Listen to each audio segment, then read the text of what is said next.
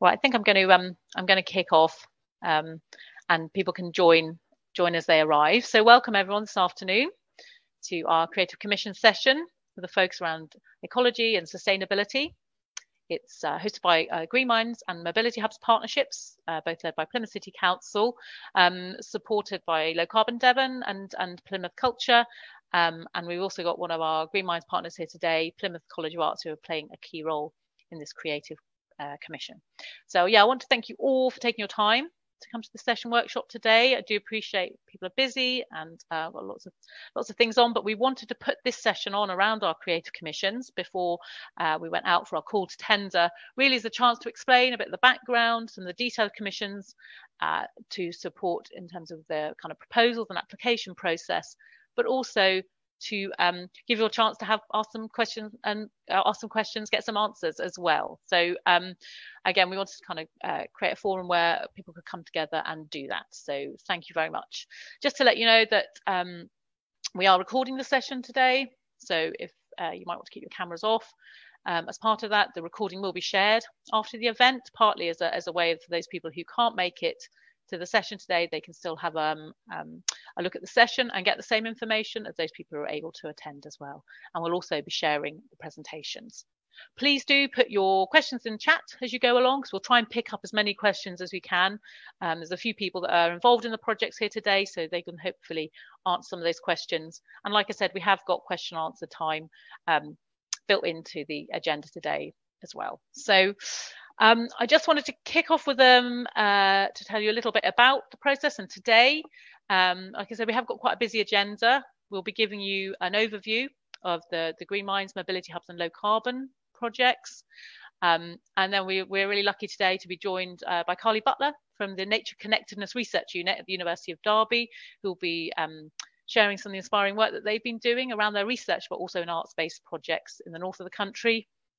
And Hannah Harris will hopefully be joining us from Plymouth Culture, again, really looking at how to shape proposals, so some kind of tips and techniques to help you develop proposals, not just for this commission, but commissions in general. So that's really exciting.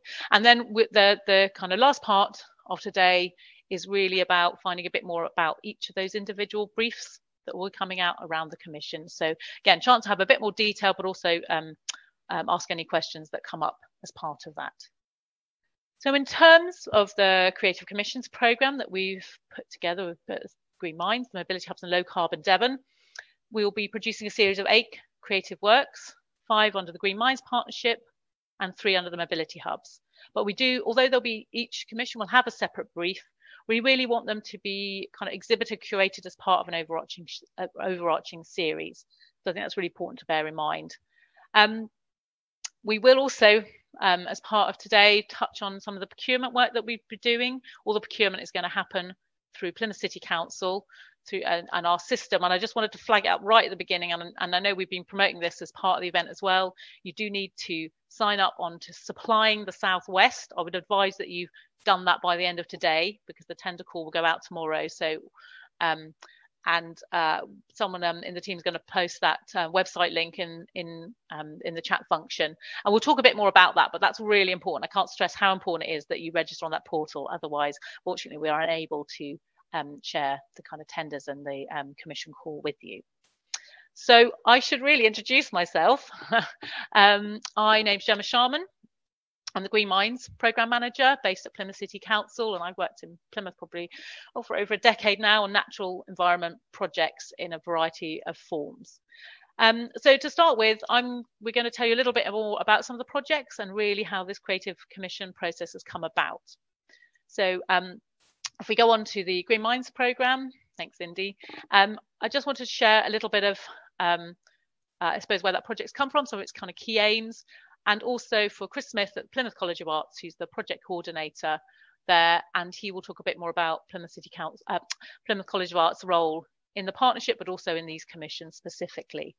So Green Minds is like I said, it's a partnership project. So as well as the College of Arts, we're working with the University of Plymouth, Devon Wildlife Trust, the National Trust, Data Place, Real Ideas Organisation. And it's all funded by European Regional Development Fund under their Urban Innovation Actions Programme. So that programme is really about some of the kind of big urban challenges that we face. And in particular, our call of funding is around sustainable land management and how we can find nature-based solutions, some of those urban challenges. So as I see it, nature-based solutions, there's a nature-based solution for everything. So it could be, improving air quality, it could be alleviating flooding, but it could also be about supporting health and well-being, connection to nature, better education. So I think it's quite very broad ranging. And really our vision within Green Minds was we kind of the strap line around rewilding people and places, because what we wanted to do was start to, how can we shift in the city of Plymouth to kind of give nature a role in our decision making? How can we shape Plymouth to be much more of a nature city? And to do that, it's obviously not just about rewilding spaces, it's also kind of about people's connection to nature and the value that they place on that and their kind of attitudes to nature. So really we wanted to look at starting to address the issue that where humans have put themselves outside of nature rather than an intrinsic part of nature. And this is then about how we look at our attitudes and behaviours towards nature. So how we think about it, how we engage with it, and how we work with it. So I just wanted to touch on, we haven't got a lot of time to get into detail today, but the kind of key aims of Green Minds. So again, it is very much, like I said, about kind of practical improvements on the ground, how we enhance kind of wildlife and create bigger, better, more joined up habitats, how we look at different management approaches, like what are the role of community business and enterprise in helping look after spaces? What's the role of our, workforce in a kind of more ecologically minded land management in Plymouth? What's the role of residents, different sectors, whether that's around health and well-being, social care, developers, how we all have a role in kind of supporting nature in the city.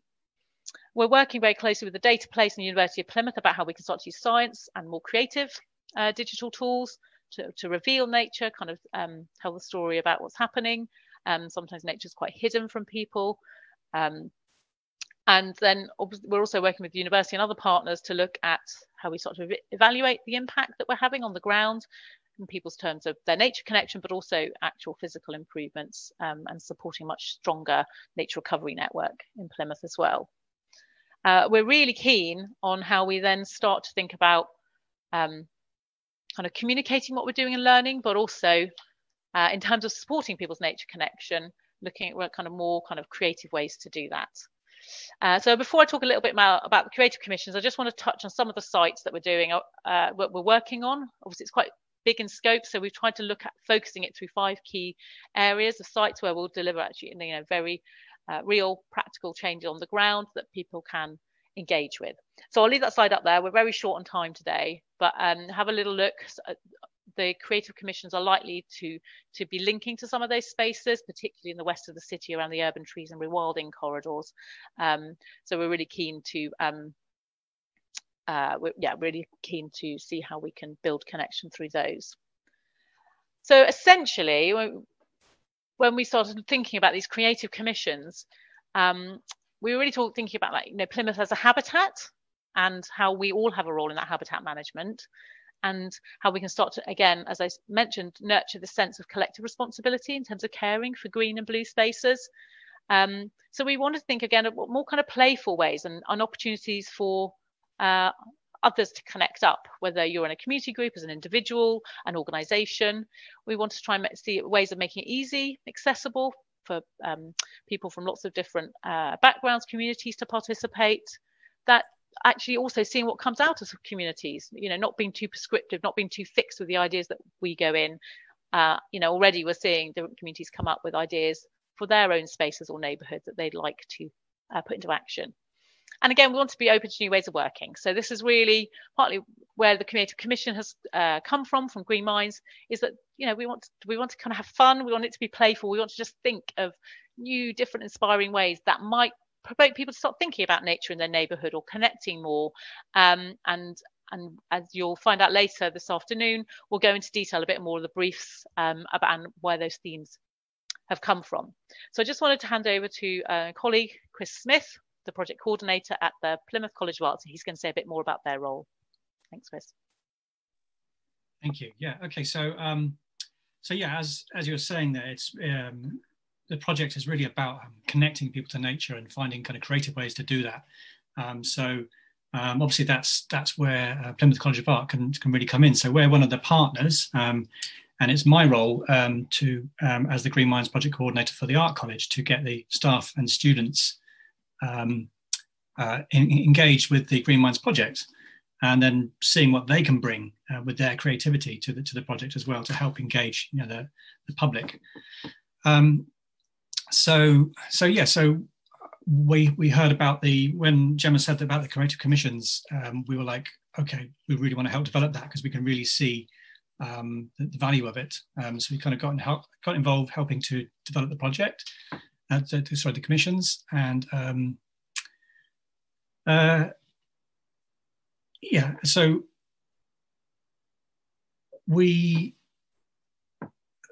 but there's things we can offer to the artists who have been commissioned. So, for instance, there's a potential there for our facilities and our expertise to be used by the the creatives who are being commissioned. And also we have obviously the students themselves who are really keen to get engaged with the Green Minds project. So we've kind of identified that these opportunities and the sorry, I'm slightly struggling with words here because my screen's really small. I can't see what I've got written on it. So we have amazing facilities and equipment that can be really useful to the creatives who have been commissioned. Although it's really important to sort of point out that they would need to identify in what way they would like to work with us in their application. Obviously, we can't cover the cost of materials, but we do have sort of facilities and expertise that we can offer there. So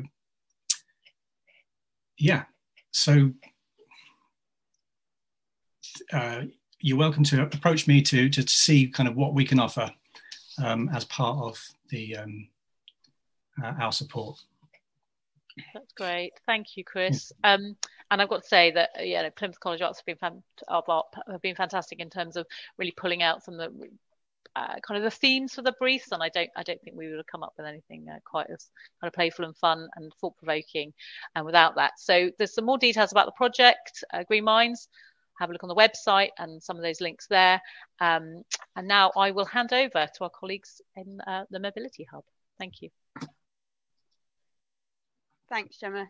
Hi all, my name's Indy Nuttall. I'm from the Mobility Hubs project, from the Low Carbon City team within Plymouth City Council. So now just going to give a quick overview of the Mobility Hubs project, what we're hoping to deliver, and also our links to the creative engagement and what we want to get out of that form of engagement. So due to the recently declared climate emergency, and of course Plymouth City Council pledging to be carbon neutral by 2030, there's an urgent need to consider how we in Plymouth move and travel around the city, and also how we best utilise our space. So as a result, the Mobility Hubs project is being delivered with support from the Transforming Cities Fund for a 3-year grant period. We aim to deliver in between 30 to 50 multimodal mobility hubs, creating a citywide network. These will provide viable low carbon transport options for local residents, visitors and businesses, helping people to reduce private car use.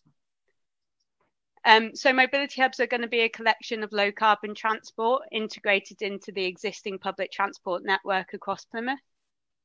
So these will comprise of electric bikes, electric vehicle charging points, and an electric vehicle car club scheme. So all of those services will be available to rent or hire. Other facilities such as live information boards will also be incorporated into the hubs, and all of the services will be linked together through a booking system, allowing users to plan and book their journeys across the city using low carbon transport. So we aim for the hubs to be a sustainable, future-proof shared transport system with space for future innovation and new technologies to be incorporated. So from the deployment of the mobility hubs, we're of course hoping for a variety of benefits. Through the reduction of private car use, carbon emissions associated with travel within Plymouth will be reduced, as well as congestion across the city. Air quality will be improved, leading to health and wellbeing benefits of our local residents, also partnered with the encouragement of more active travel. The mobility hubs will improve connectivity across the city in a fair and affordable manner, improving employment and business opportunities, whilst also helping work towards reducing mobility poverty and regenerating communities. So we recognise the importance of behaviour change within the Mobility Hubs project, and this is an element that we hope to actively approach in order to achieve all of the benefits previously mentioned and more. So we hope through creating a large-scale citywide project, such as the Mobility Hubs, we'll ignite local people's interest in low-carbon transport, start getting people to ask questions, and also making it relevant and accessible to as many as possible. We hope to carry out engagement that gets more people asking questions about the mobility hubs. We recognise the more standard engagement techniques doesn't always reach everyone. So we want to use different styles of engagement to interact with wider audiences and beginning to prompt behaviour change in transport choices citywide. So we have carried out previous public consultations within the Mobility Hubs project, particularly around community engagement, as well as certain components that local people would like to see incorporated into the hubs. From these consultations, we were able to identify some engagement techniques that attendees felt would work well with local people within Plymouth, and also topics of interest that should be addressed through our engagement. So creative engagement was identified within our consultations as an effective way to create fun and educational engagement, and that's what we're hoping through the creative commissions. We want to utilise creative engagement to reach wide, diverse audiences across the city by creating fun and exciting creative commissions, which are accessible to as many as possible. Through the creative series with Low Carbon Devon and Green Minds, we want local communities to be able to help shape the creative commissions. We want their work to incorporate educational links to low carbon transport, its benefits, and also the importance of sustainability as a whole, which of course is at the heart of all of our projects. We want to begin to tackle some of those more trickier subjects in an accessible way. And we want to be able to demonstrate to local communities that the mobility hubs are for everyone and allow them to feel ownership over their local hubs. So that's a kind of broad overview of the Mobility Hubs project for now. You can find more about the Mobility Hubs project on the Plymouth City Council website. I've attached a link there, but I'll also post it in the chat. But now I'll just pass over to Emma to give an overview of the Low Carbon Devon project. Thank you, Indy. Hi, I'm Emma Whitaker, the Research Fellow for Low Carbon Devon, which is an EDRF funded project at University of Plymouth. Thanks, Indy. Next slide. So the Low Carbon Devon project is aligned with the Devon climate emergency in terms of what it means to be low carbon. So as I'm sure you're all aware, the Intergovernmental Panel on Climate Change has advised that carbon emissions must reduce globally by at least 45% by 2030 from the 2010 levels and reach net zero by 2050 if we're to avoid the worst effects of climate change by keeping warming below 1.5 degrees. So within the Low Carbon Devon project, we're taking various different actions to try and contribute to positive impact in addressing the low carbon agenda. So next, and one of those things that the Devon Carbon Plan is really advocating is creating a resilient net zero Devon where people and nature thrive. So in our collaboration with the Green Minds project and Mobility Hubs, those three areas coming together beautifully. Next slide, please, Indy. So in the university, we have a carbon reduction programme in the university buildings, and there was a retrofit of the sustainability hub, and we've got this beautiful green wall also inside and out, and it won a Skier Gold rating for the renovation here. Next slide. So also within the Low Carbon Devon project, we're supporting Devon SMEs. So that's businesses, enterprises, organisations with 0 to 250 employees, with a knowledge and exchange programme around what they can do specific to their organisations in relation to low carbon. And we also have an internship programme, which is a fully funded for graduates and students 1 to 3 months to work with organisations. And we'll talk a little bit more about how that might be relevant to you later on. Also within the Low Carbon Devon project, there's support and research from 4 different research areas. So there's the Green Living Wall, energy efficient behaviours and energy efficient buildings and occupant behaviour, power electronics and solar PV, and creative industries, which is the area I'm working in. Next slide, please. So within the creative industries area, we're working with SMEs to develop new products, processes and services. We're investigating how the creative industries across Devon and beyond are engaging with the low carbon agenda and their environmental impact. And we're looking at how we can help develop this. And we're also working with a series of umbrella organisations in a range of different ways, to help communicate this message and support makers. And one of the things that we've done is develop the Green Maker Initiative, which is open to all designer makers across the Southwest, and it's hosted by the Devon Guild of Craftsmen. It's free for anyone to join, so please have a look at that if you're interested. And then we're also facilitating opportunities for creatives to engage themselves and others in the low carbon agenda, and that's where our collaboration with Green Minds and Mobility Hubs came about. Next slide, please, Indy. So one of the key things that we're really advocating, and this has come partly from Dr. David Sargent at University of Plymouth, is the power of imagination in enabling change. And that's written into the Devon Carbon Plan, and it runs throughout the Low Carbon Devon project. So we're very excited to be collaborating with Green Minds and Mobility Hubs in developing this project. And we'll talk a little bit more later on about how we'll be specifically supporting you in the producing of your projects that are awarded the funding. Thank you.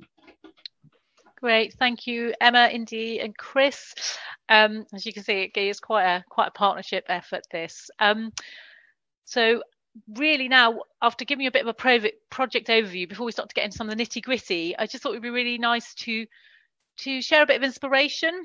I know in Green Minds, we've been picking up a lot of the work around nature connectedness, and a lot of that work and that research has come out of University of Derby's Nature Connectedness Research Group. So I'm really excited to say that we've got Carly Butler, one of the lead researchers at the University of Derby, who's going to just talk a bit about the work that they're doing, and also share some of the work they've actually been doing on the ground around arts and its role in supporting nature connection. So thank you so much, Carly, for your time today. And if you want to share your screen, if you've got a presentation, anyway, over to you. I'm really excited. Great, thank you. Thanks. So I'll bring my screen up. No,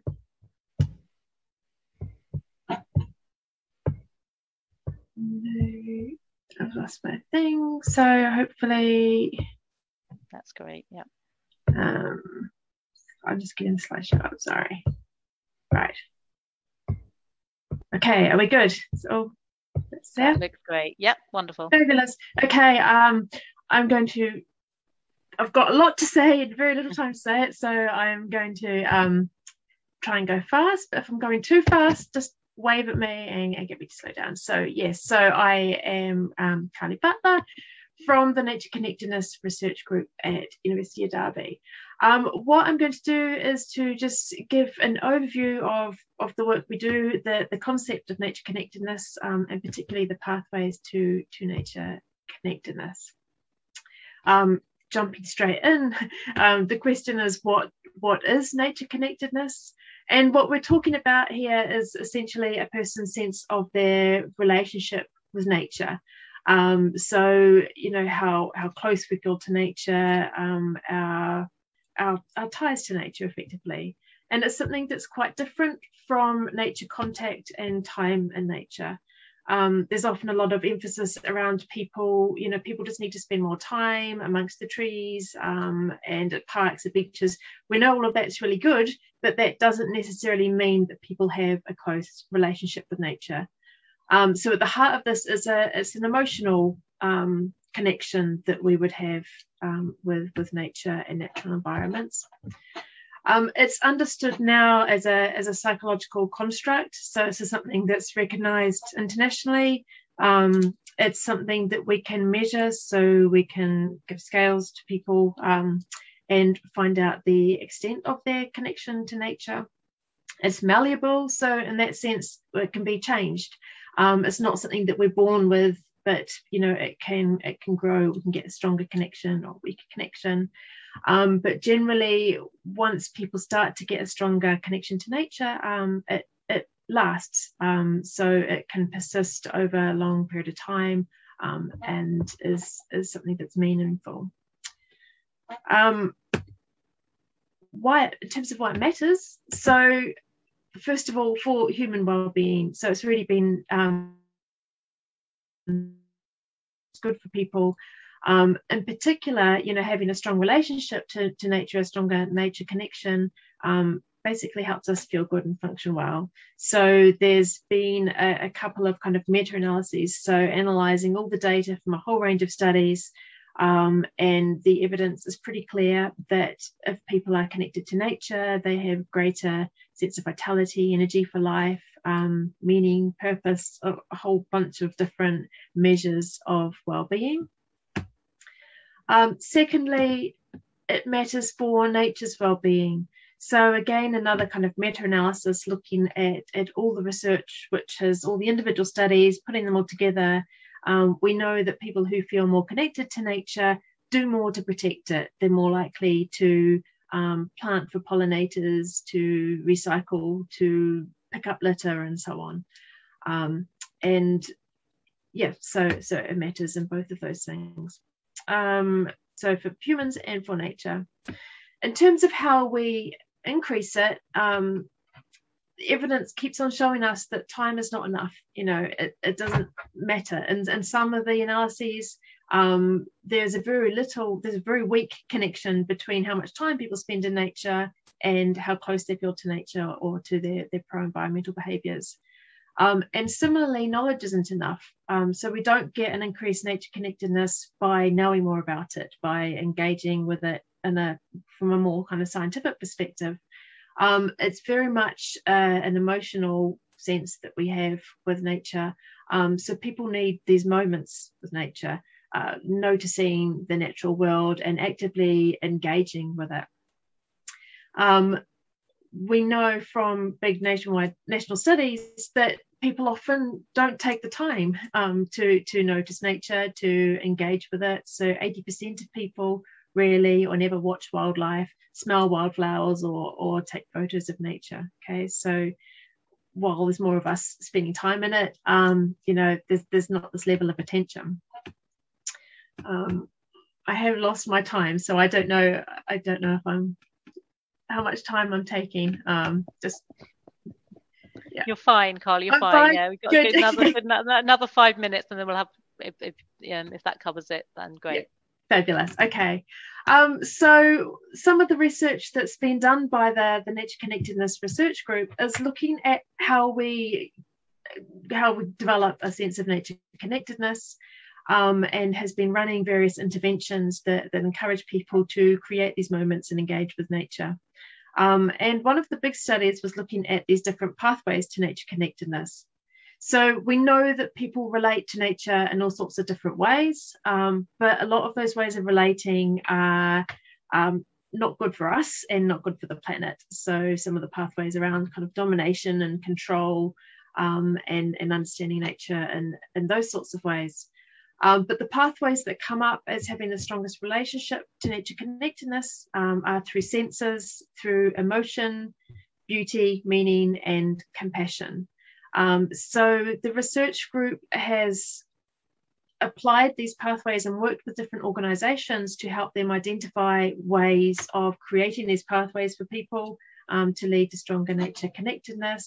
So work with the National Trust, 30 Days Wild, and various conservation groups. What I'll do is I'll kind of whiz through these next few slides because I've got examples of these in pieces of art, which is going to be more applicable. So senses, to look, listen, and touch nature. Emotion, to find joy and calm in nature and natural spaces. To notice the beauty of nature. To explore and celebrate how nature brings meaning. So this is, as you'll see, a big one for art, but also the kind of celebrations of nature, the rituals and symbolism that we find in nature. And through compassion, so taking actions that are good for nature can help develop connection. Okay, so the arts and creative industries offer a really exciting way of developing nature connectedness. First of all, because it's offering a sensory experience most of the time and an aesthetic experience, which involves an emotional response to a piece of work or engaging with the work. It invites a search for meaning. It will invoke emotions, so that can kind of amplify the messages that are carried, and by activating them can lead to compassion and inspire action. There's also the fact that arts-based approaches can, because they're linked to culture, and once we can start to shift cultures and work on this level, there's a potential for really deep kind of social environmental change. So the university's been working in collaboration with the Oak Project. So it's a not-for-profit that aims to use nature connection, or to use art to promote nature connectedness. And I'm going to briefly talk about a couple of works that have been commissioned as part of the Oak Project. So the first here is at the Yorkshire Sculpture Park. So Silence Alone in a World of Wounds by Studio Morrison.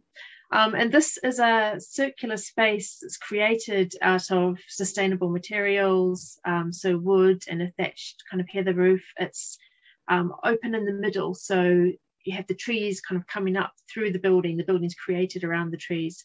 And it's designed to deteriorate, to degrade, and eventually kind of fall away into nothing. So people are invited to walk into the space, to be silent, to sit and reflect. So it's described by the artists as a gift of time and attention. Okay, so in terms of the pathways, in terms of the senses, it gives a space, a time, a silence that heightens our kind of sensory awareness. So people become aware of the structure itself, but also the nature around, and is very much kind of an integrated part of the work. Feelings of calm and peace, the sense of beauty, because it's an aesthetically pleasing piece, but also seeing nature from this new perspective invokes a different way of appreciating nature's beauty. Because the space invites reflection that encourages people to take meaning from the work, there's a narrative from the artist, so a sign outside the exhibit, and as part of the project, the title itself invites people to think of the meaning and to consider the nature of life. And in terms of compassion, again, this comes through the narrative around the work, but also emerges from thinking about the meaning of it, the fragility of the natural materials. It's produced in a compassionate way through sustainable materials, and the invitation for action.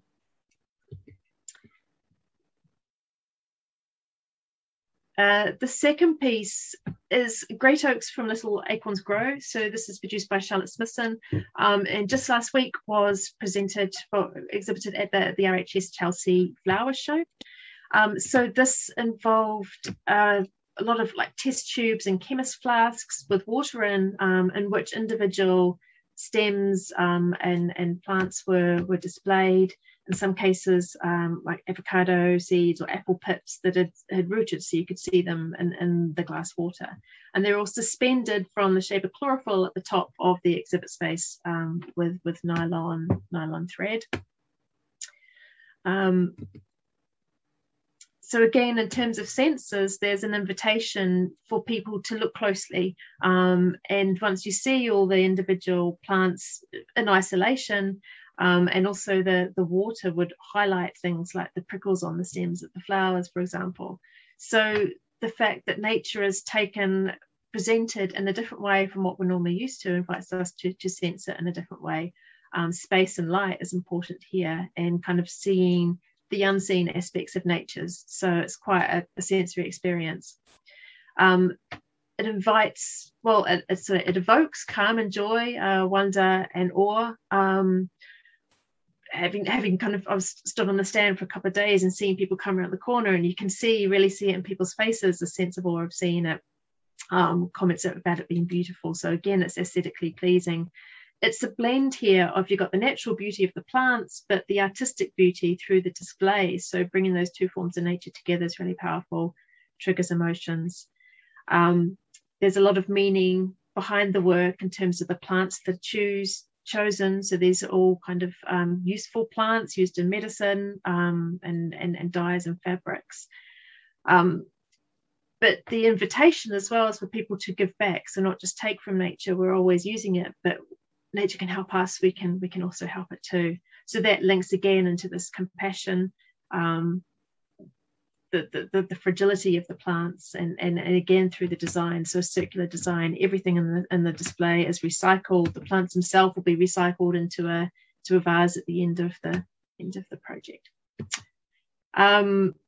Again, time-wise, am I okay? Have I got 2 more minutes? Is that okay? Yeah, a couple more minutes, that'd be brilliant. Thanks. Yeah, okay. So the evaluations are still in progress, but what we're looking at for silence is for changes in well-being. We're measuring nature connectedness to see if it changes in response to experiencing silence, conservation behaviours, whether the pathways are activated. So do people take meaning? Do they engage their senses? And comments and reflections on the work. So because silence is more of an experience, so people enter the space and spend time in there, we're doing a study before they go in, straight after they've been in, and then following up a month later to see if there's a lasting change. Great Oaks was quite different because it was a kind of a fleeting moment within a really big and busy show. So our focus there is on people's experiences of the show, of the exhibit. Okay, so yeah, summary. So the idea is to form a new relationship. We use the pathways to nature connectedness. Arts and creative industries can use these pathways to either facilitate activities for the public or create works that create moments for the public through tapping into these different pathways. And the key would be inviting people to tune in, to notice, engage, reflect, and celebrate nature. And that's it. I have a list, contact and emails and things. I can post all that in the chat if that's helpful. That would be great. Thank you, Carly. I feel like what I feel like is we could do with a whole session on that. There's so much in there, isn't there? Like I feel like we could just spend a workshop looking at that. I do want to there's a couple of questions I'd like to kind of squeeze in because I think they're relevant to everyone.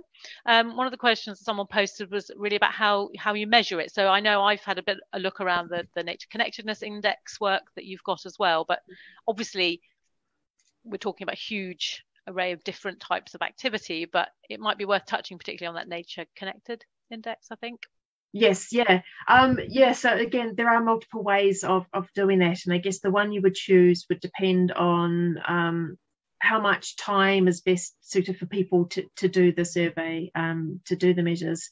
There's so for silence, we just use the inclusion of nature and self scale, which is you get a series of circles. So one circle represents nature, one represents the self, and they're either completely separate to the point where they overlap, and you ask people which best represents their relationship with nature. That's useful because it's just one item, and when people don't have much time, then that's easier to use. But yeah, there's the Nature Connection Index, which again is only 6 questions. These are all accessible through Miles's through his blog Finding Nature. He's got the Nature Connection Index, so that's available there. That's great. I would definitely recommend. I posted the university's research group link, but also on your slide, Miles Richardson, his Finding Nature blog is great, accessible. There's really useful tools in there, but also he's very good at communicating some of these ideas and some of these things that you're trying out with your research in a really accessible, applicable way. So yeah, definitely recommend having a look at that. And there was one more question before we do move on. Was around someone was asking if you've studied performing arts in the context of Nature Connection. At the moment, no, but I think that there's projects underway involving that. So Gemma Collard-Stokes, I think, is doing some work around Nature Connection and dance. So we haven't done any research yet, but there are the other people that are starting to do that, and yeah, there's lots of potential there for that. Yeah. Thank you. I do feel like we did have a bit of an email chat about whether we could look at doing a sort of a more in-depth session on some of this. So it'd be great to pick up that conversation after this. But just wanted to thank you, because I know you squeezed a lot of information in there. But it's been really useful to draw out particularly these pathways to Nature Connection as well. And thank you so much for your time, Carly. Great. So I feel sad to be rushing on, because I feel like it's the whole kind of discussion there to be had, but we've got to think about the practicalities and nuts and bolts of this commission now. So I'm really, again, pleased and very grateful to have Hannah Harris, the CEO of Plymouth Culture, with us today. And I know Hannah was particularly keen to support on kind of a really practical side, as well as drawing on Plymouth Culture's networks and support, but also the really useful stuff about putting in proposals for funding bids and some of those tips and techniques around that. So thank you so much for joining us, Hannah, today. So I'll hand over to you. Thank you. Thanks, and sorry for the panic caused at the start. I think for some reason I was named as you, Gemma. So I have been here the whole time, enjoying the presentations, and they've been great. So thanks very much, and thank you for the introduction. So yes, and as Gemma mentioned, I work for Plymouth Culture. We have a real keen interest in how these commissions are going to shape up, and for many reasons. And so what I'm going to do, I'll screen share, and I'm just going to kind of provide a little bit of an overview of why these commissions are kind of so connected to the work that we're doing more broadly in the city. And then to go on to some very, very practical things about applying, and some of those will be teaching you to suck eggs, I'm sure, but also are really important that we reiterate them. And then I want to talk just a little bit more around co-commissioning and kind of what that really means. It's a really strong element within these commissions, and so the co-creation element and the sort of spectrum of that and what that means. And I've got some examples of creatives and others working across the city who sort of sit on that spectrum. So I just want to give a bit of an overview to that to get you thinking about how you might respond to that particular element of these commissions. So firstly, I just wanted to kind of draw your attention to the work that we have been doing around the culture plan for the city. So many of you will be aware that we launched earlier this year the culture plan, a 10-year culture plan for the city of Plymouth. It very much builds on the work that has been done over the last 10 years to build their energy, enthusiasm and sort of value around culture in the city. And I have to say that as a city, we are very fortunate to have the support that we have for the culture and creative sector. And sort of the strategy really is not just about the next big shiny thing, but is much more about how do we connect those assets. And in particular, the vision is very much about rooting this work in Plymouth. And of course, our natural environment plays a huge part in that. One as our unique selling point and our kind of asset, but equally in terms of the connection between nature, whether that's blue or green spaces, and our well-being, our value of culture, our expression of culture. So actually it's kind of writ large within our culture plan.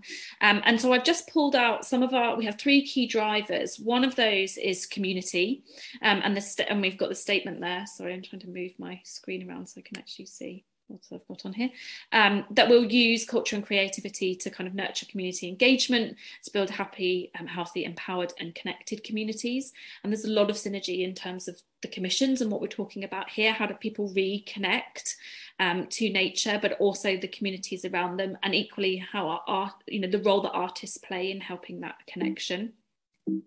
Oh, I'll move it on for some reason. There we go.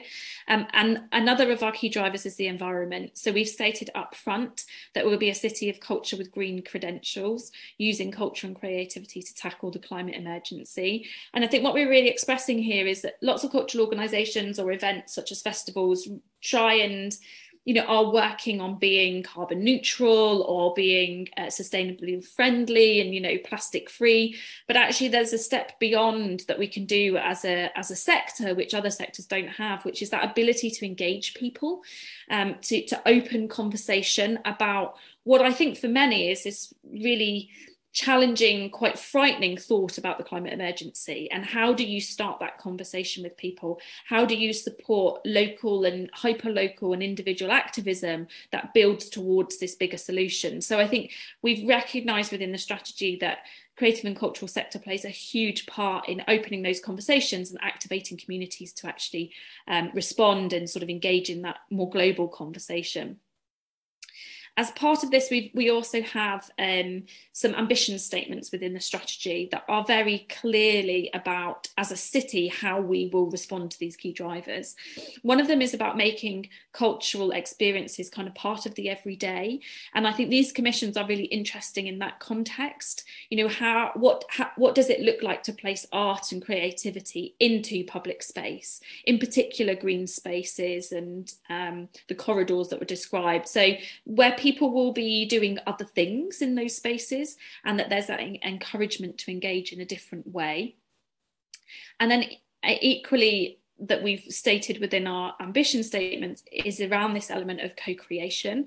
So how do we move away from just audiences consuming and us looking at ourselves as the presenters of art and culture, and actually move much more towards this co-creation model where audiences are participants, but they are also decision makers. They are the curators and the producers and the artists and the creatives themselves in making and shaping our cultural offer within the city. And we'll come back to just talk about that in a little bit more in more detail. But I think what I wanted to do was just frame this to show that actually this work is not, it's funded, but it's not a one-off thing for us as a city. We have, as part of our 10-year plan, these core priorities around the environment, around co-creation, and we see this this programme very much as contributing to kind of realising some of the ambitions we have. And so we're super interested in the learning that will come out of this, and how we disseminate that, and how we enable other artists and creatives, but also communities, to kind of continue this work beyond the commissions and beyond the funding. So we're really interested in that kind of legacy piece as well. So here's the dry nuts and bolts that you will all be aware, but it doesn't hurt to check ourselves on every now and again. And so now thinking about the actual submission and the sort of application process. And this is just from my experience of having assessed a lot of projects and put calls together, is I can't emphasize enough how often I read an amazing submission and get to the end and still don't quite know what the proposal is. And I know that sounds so basic, but there comes a point sometimes where we're answering the question so much, we lose the sort of overall concept. And so for me, there's something very important about clarity and focus of your applications. Where is the need? What has driven this? What is it connected to? How does it link to the objectives? There needs to be that flow through on what we're reading, particularly as the panel will be made up of a variety of people who might not know your work and might be coming from different perspectives on the commission. There needs to be that kind of clarity that you'd be surprised how often is missing from proposals that get very animated and excited, but lose the kind of detail of what we're actually commissioning here. I find it really important, the sort of storytelling element, particularly with these commissions. They're multi-dimensional, so it's not just what is your artwork, It is, you know, how does it respond to the co-creation element? How does it link to the sort of headline brief? You know, what is the thematic that it's with? How does it, bring people into the conversation, engage people, but also what's that connection to nature? So there's the kind of multi-pronged elements to these particular commissions, which means that storytelling element is so critical. It's not just what is the artwork you're going to produce, but it is how it responds to all of these things. And actually what Carly was just showing in terms of the breakdown of the examples she gave there, in terms of, you know, how it works with the senses, how it works with the beauty and engagement and reflection. It was a really useful way to show, you know, what we see is one thing, but actually the multi-dimensional element to it behind that is really critical, and kind of using that storytelling element to bring that through in the applications is just incredibly helpful for the assessor to kind of take us on a journey with you. I think one thing that's, again, very, very basic and obvious is about the use of language. So I think sometimes we might be used to applying to particular funds, whether it's Arts Council or whether it's innovation funds, or we might be used to talking to a particular audience, whether that's a creative audience or a community audience or a business audience. And either way, it's that kind of adaptability on your pitch around the language. So these briefs are very specific about whether they are focusing on regenerative work or whether it's about green spaces, rewilding, whatever that focus might be. They're very specific, and there is particular language in there that has particular meaning. And so we really want to understand how the work that's being proposed actually directly responds to that. And to do that, we need to hear that language. We need to be clear that there's an understanding from the propositions that you're putting forward, that they're directly responding to the brief that's in play. And so mirroring that language, making sure that you're clear on what those definitions are, if it's not something you've come across before, and how your work relates to it, is absolutely critical across the application process. We do ask, and the brief will break this down, but one of the key questions is around track record and credentials. And I think we're particularly keen to understand whether you've worked in these sort of spaces before, in these ways before, around co-creation as well as with nature.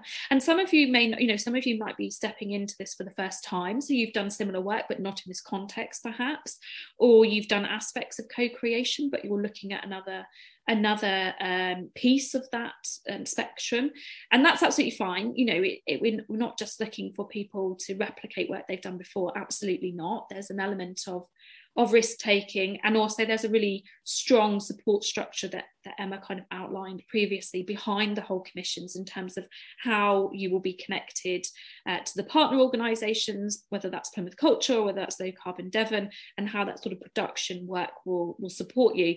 But to understand the skills you are bringing to this mix, what you have done previously, that's relevant, even if it's not the same, because, you know, these are in public spaces. These are really important thematics that we're picking up on. So we need to understand how your skills and track records can be brought into that mix, and then equally what support might need to be wrapped around you to make the ambitions you have a reality. I put this here. Let them know what their money buys them. And I mean them as in funders. And I think there's one thing to talk about the work and the detail of that and what is involved. But as has been highlighted today from all the speakers, there is something about the legacy that we're really interested in here. This is about supporting behavioural change as much as anything. So yes, we want beauty and awe and engagement, but what is it driving people to act on? Or what might be the future opportunities? What do you want people to take away from this? So it's not to say that the artwork in any way would be permanent. That's not what we're talking about in terms of legacy.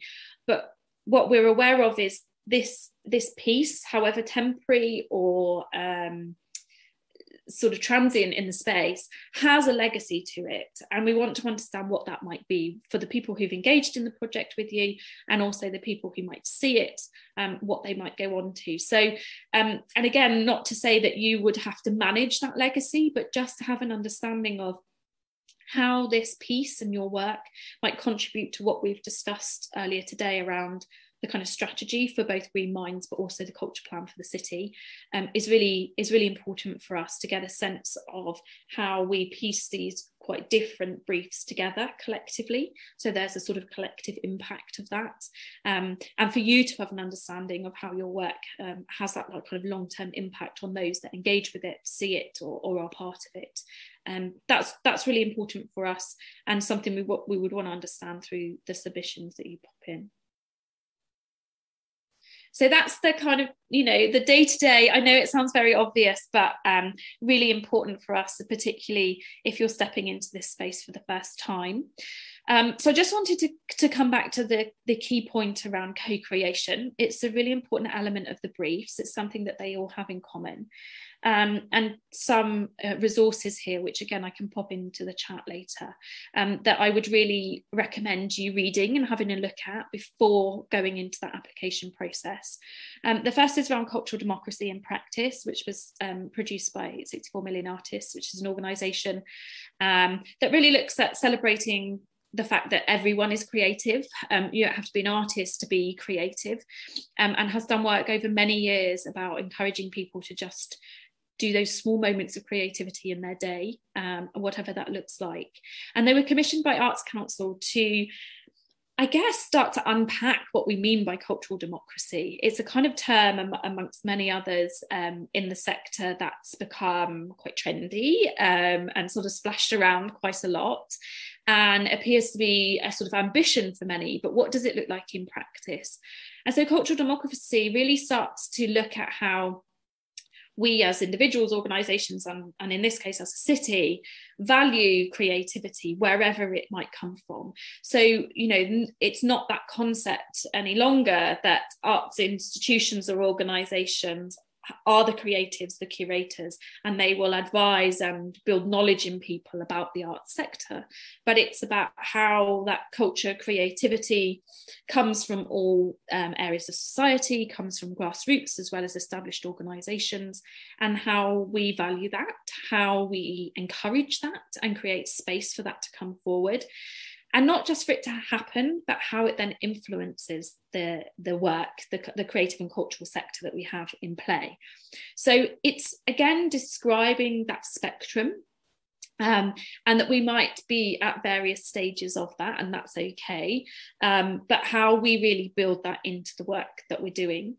And then there's another piece of work that the Arts Council have done very recently called Considering Co-Creation, which was produced in June of this year, so it's their latest piece. Again, it sort of tries to look at what we mean by co-creation. It refers back to the idea that there is a spectrum, but really usefully that it is about moving people beyond just consulting with the public and our audiences, and actually actively involving them, and how we take that further and further each time. So the involvement moves to them being involved in decision making, and then moves to them being involved in making the work or commissioning the work, and sort of how we might move on that journey to a way, as a city for us, how we have more engaged communities in shaping and making culture and cultural decisions within the city. And they usefully start to look at some definitions. I think the key thing is that there isn't a central definition, but there is a spectrum. So there are different elements that can be considered in your work. And actually in the cultural democracy in practice document, they have this really useful table that kind of says you might be doing this at present. If you were to move more towards cultural democracy, it might look like this. And it's those sort of examples of how you'd shift up your practice, some in very small ways and others more substantive, to move into that co-creation space. I think what's really interesting in all of these is the role of the artist, and how your role shifts and needs to shift as you move along that spectrum, as artist, facilitator, engager, questioner, curiosity master, and sort of how you might adopt those roles and be comfortable to play those roles as you engage with the co-creators in in a more in-depth and kind of long-term way. So I'd encourage you to look at both of those documents. I'll pop those in the chat. This isn't defined by any means. I don't think any of those documents are describing a definition to this work, but they do talk about how it's increasingly important. And again, it comes back to the Arts Council's Let's Create strategy, which again, I guess much like the culture strategy we have for the city, doesn't describe the next big buildings or projects that we will run, but describes how we will uncover creativity, encourage creativity, become stewards and facilitators for that, rather than just presenters and exhibitors. And so I think they're interesting reads and might help you to think about how your practice either does this or might move into this space. So some examples, and many of you will be aware of these, but just to get you thinking about that spectrum and where you might sit or might want to sit on that. So Hatchling, which was the giant dragon that kind of roamed the streets for a couple of days and then flew off of the Hoe, had a number of dimensions to it that were about engaging with communities and having them involved in some of the work. So on a practical level, and this references some of the work that Chris has offered through the students at the Art College, there was real engagement, and we're talking years now, because obviously the COVID delay meant that the project ran for a lot longer than anticipated as well. But from the very beginning, even before this was built or anything like that, engaged with students, but also local creatives and artists to become part of the build crew and part of the operating crew. There were opportunities for internships and production roles. That meant that there was a sort of local crew that came on the whole journey with the dragon and helped to build its character and its personality, helped to understand how it might engage. So on a sort of very basic level, that was some of the work that was done. One of the really interesting things that Hatchling did as well, and some of you might have been part of that, and it was kind of cut short as a result of various things in the city, as you're all aware of. But they looked at hosting this kind of people's assembly element to Hatchling. So taking the concept that a dragon has arrived in your city and what do you do about it, and building on the theme of migration and immigration and Plymouth as a welcoming city, opened this sort of debate around what people wanted to do, where it should go, how it should be treated, what it might need, and what we were prepared to give.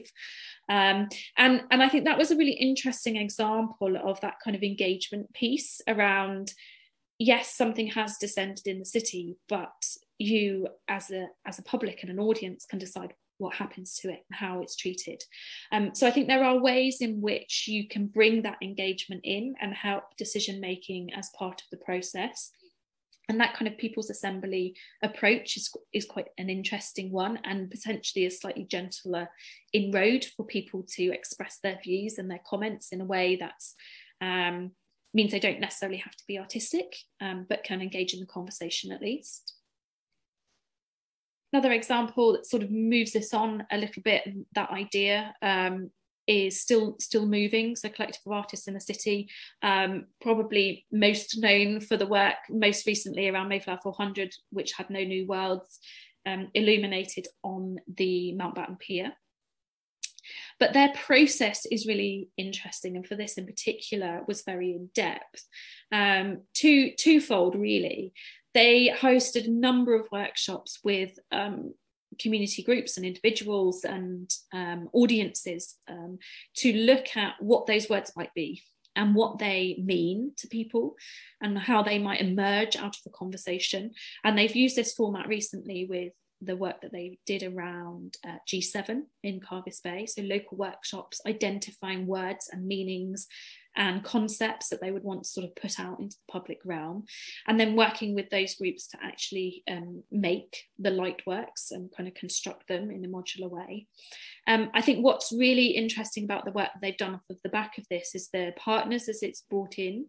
So Letters to the Earth, for example, have partnered with them, really understanding that this, to some extent, very simple installation has had a ripple effect in opening up a conversation about the climate emergency and about people's response to it, association with it. And so have been able to partner with organisations that really have built on that workshop element and really brought people's ideas to the fore, and which has directly led to the work and installations that's been produced. So they allow those kind of workshops to dictate kind of what the words are, and make decisions around the meaning that it has for those communities. On the flip side to that as well, throughout this process, they held sort of, for want of a better word, sort of scratch nights with the artistic community and partners as well. So when things were not fully formed, when things were sort of in developmental stage, concept stage, they held these sort of focus groups, working groups with the more creative partners within the city, just to really test their thinking, to really push their understanding, to really make sure that what they were presenting was being received in a certain way. And if it wasn't, why was that, and how could that work? So I think it's not to forget that within these spaces, there are multiple audiences, and there are those that will engage with work, and there are those that are sort of creatives and peers to this work as well, who might have a role to play in helping you as a practitioner shape the work or influence some of the decision-making process. I'm sort of, in theory, moving us down this spectrum with these examples. So Heritage Sparks, which is a recent piece of work that the Box and Pop are putting together, but have done work around the Community Sparks and Vital Sparks previously, is a different approach where small pots of funding are made available to individuals and groups to come up with concepts about how they might respond to a theme. So this is particularly around the conservation area in the city centre and our sort of high street and how that might be revived, and people have an opportunity to apply for funding for projects that they want to see happen in this space. This is Civic Square and Civic Centre as it was, and so this is interesting because, again, the role of the organisation in this project is different and is more of a producer role. So rather than the Box presenting a series of projects and inviting the public to participate, they're giving the opportunity for individuals and collectives to come forward with the ideas. And then they are providing, it's Fiona Evans who manages these projects, providing Fiona more as a producer in that space. So you lead on this, it's your project, it's your concept, but I'll help to facilitate, to remove barriers and unlock doors and help you to consider how you might move the project on and how you might craft it. But it's fundamentally that individual's or community's project, and so that's quite it's kind of quite a brave structure. But I think what's really interesting is the role that Fiona plays in those projects is very different, and I think it's important for you to think when you're submitting what role as the artist you might play with these community conversations, this engagement work and the co-creation, and what that means for you to be more of a facilitator and producer at times rather than a maker to some extent, and how you have to inevitably throughout this process move in and out of those roles. And then the one I have here is I think sort of this sort of furthest end of the spectrum is Take Apart, which many of you will be aware. They've operated in the city for many years. They work in a very embedded way with community, so they sort of become part of the community on a long-term basis. So you're talking sort of 10 years within communities. They've worked in efforts a great deal and are doing a lot of work now in Coxside. And always their work is about co-creating with the communities. So they don't deliver anything that doesn't come through community conversation, that isn't driven by the demand and desire of those people living, working, travelling into those spaces. And again, act as producers and facilitators and connectors to empower those communities to lead those projects. So in every example, their legacy is often that the community runs those projects then, or that the community sets up organisations that can apply for funding to deliver projects. So they have a very tried and tested method of co-creation. It's absolutely what they're built on and the fabric of their organisation. And this is, this is one example of the projects they do. They've done many that have led to the actual community commissioning the work. So we're in a slightly different position because obviously we have the commissions out, but again, I think they're a really interesting and exciting example that we have here in the city to have a look at how they approach those things. They've also published a lot of documentation around methodology and approach, some of the challenges, but also some of the impact they've done. So another good example, all based here in the city, that I'd encourage you to have a look at, and who have worked very closely with the Green Infrastructure and Green Minds team previously, so are fully aware of the work that's happening now. So I hope that's been useful as a kind of, here's very practical stuff, through to where we're seeing this happen in the city and why we think it's so important to driving us forward strategically. And I'll just open it. I've left some time, Gemma, just for some questions, if that's helpful. Yeah, that's fantastic. Thank you so much, Hannah. That's a really clear run through, and I think probably by the fact that we've only got 1 or 2 questions appeared in the chat, I think you've covered a lot of ground. So if anyone else has got any other questions before I pick them up, pop them in the chat.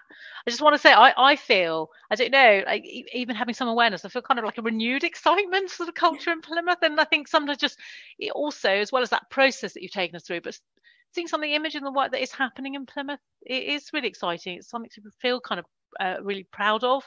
Yeah. So yes, because kind of like reignited that, that kind of passion and enthusiasm, and as you reference as well, probably over the last 10 years I've worked a lot with organizations like Take Apart and seen the value of that creative process, the arts process in green spaces, in blue spaces, and how it can just open up a really new way, not just connecting space, but also people's kind of value of where they live and those spaces around them as well. So again, obviously that's where some of that commission work has come from too. So that's a really strong part.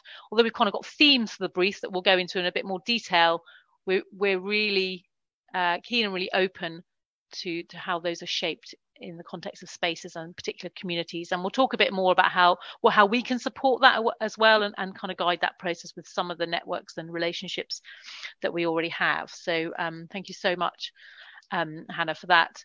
I think in terms of, I don't think we got anything too challenging on the question front. I think somebody was just asking if we could share the record of the chat as well. So I think Hayley and the university, I think that should be okay. Hopefully that should be fine when we share out the recording. I don't think it should be a problem. So we'll do that as well, because I'm aware we have put a lot of resources in the chat as well as the presentations. And then one more question. Yeah, so the brief hasn't been, the kind of call hasn't gone out. Again, we will talk a bit more about that a bit later this afternoon. It's going to go out tomorrow, so we will cover that shortly.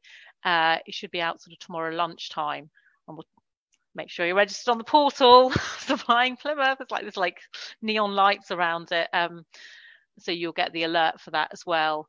If you are registered on the portal, we'll talk about it later on the Supplying portal, but you can also search for Green Minds Commission, Mobility Hubs Commission. It will come up. So but we will cover that. Can we run our proposals? But so we can't necessarily. So there's a question asking about whether we could run proposals by any of the partners involved before advice. We can't kind of comment on individual proposals. That's partly why we're putting this workshop together, and quite a lot of information out here and a chance to ask questions now, so that we've got that level playing field, that everybody's got opportunity to kind of raise queries. But you can, if you've got specific queries as your proposal develops, you can put those. We do have to channel everything through this Supplying the Southwest portal, so that is just the system we have. But yes, we will pick up those queries if you've got specific things that emerge as your proposal develops as well. So we'll talk more about that. So I think some of those questions really are about the procurement, so we will pick up those in a little bit. So yeah, just thank you very much, Hannah, for that. We did think before we go, the kind of last section is really looking at the briefs in a bit more detail, so that might also raise some questions, but we thought we'd just take the opportunity, because I'm aware, it's sort of, well, hopefully we might finish ahead of the schedule, 2.5 hours, but it's quite a chunk of time. So we're going to take a 5-minute break now, just to allow people to go and get a cup of tea, nip to the loo. And again, if you think of any questions as the rest of the sort of second hour, the last hour develops, then pop them in the chat, and there's going to be a chance throughout the last session to respond to questions as well. So you might start thinking a bit more detail as well. So I'll pick, I think there are a couple more questions coming in, but I might try and pick those up after the break, because they're quite specific to some of the briefs. So if we could all be back at 1:20, and we will start on time again, so that we've got enough time for the last session. So there's a few, I do see there's a few more questions coming in on those specifics, so we will make time to pick those up after the break. But yeah, thank you, and I'll see you in 5 minutes. Thanks.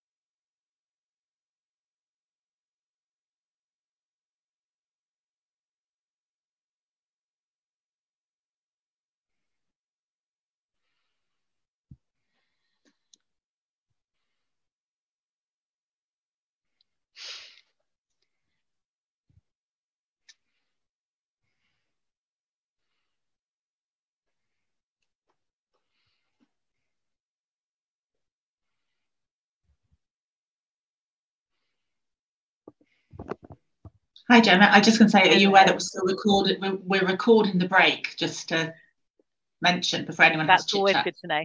Yes, that's always good to know. Thank you. Always helpful. I'm just looking at the questions so I can pick up some of those detailed ones after the break. That's good.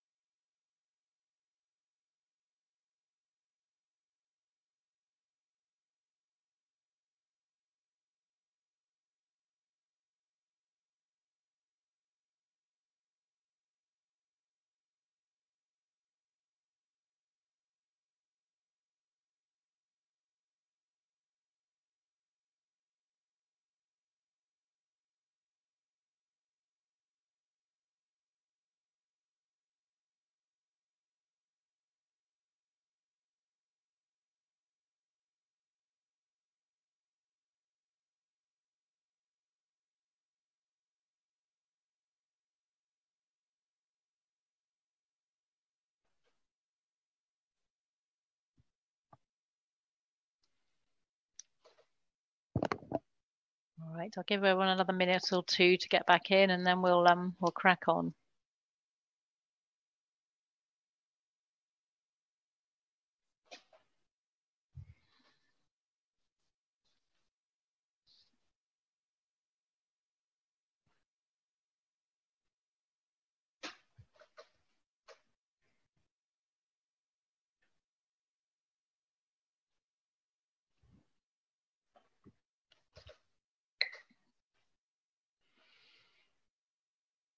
All right, hopefully everyone is returning after the break. Just a little chance to stretch your legs. before we crack on with some of the detail around the briefs, I just was going to pick up on some of the questions. There's 3 questions that are very sort of similar theme that have come in. So someone was asking Chloe asking if new collectives can apply and evidence their skills practitioner as an individual practitioner. I think that would be absolutely fine. Don't have an issue with that. Again, as long as you can kind of link back to experiences you've all had, then yeah, great. So in terms of commissions being open to local individuals and organisation, partly we're funded through Low Carbon Devon. So there is, you have to be a Devon-based creative, and again we'll pick up a little bit what that means in more detail in a minute.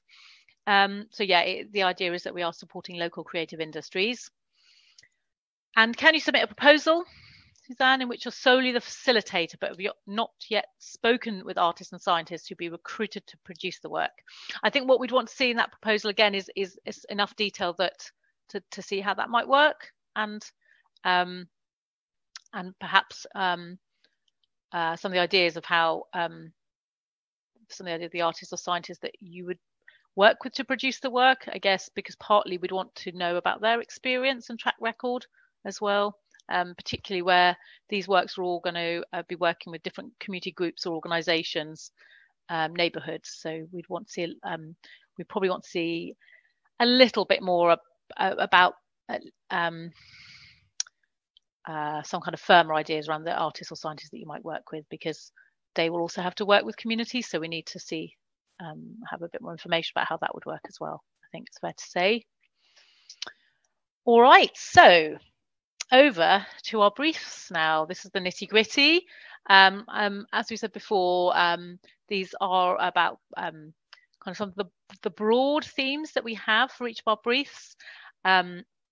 So we're going to, my colleague at Plymouth City Council, the Mobility Hubs, Indy, is going to kind of share a bit more about our overarching approach. So all of the briefs have this approach, but each of those 8 briefs will have a specific theme and kind of engagement focus that it picks up. So I'll hand over now to Indy, who will share some of the brief information. So thank you, Indy.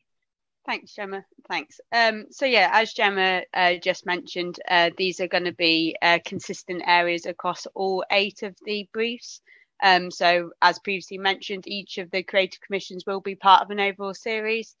So between Mobility Hubs, Green Minds and Low Carbon Devon, we've pulled together the overarching brief split down into the sections shown on the screen there. So beginning with our approach, sorry, I'll just move the slide on. So beginning with our approach, as previously mentioned, all of the commissions are open to all Devon-based creative industries.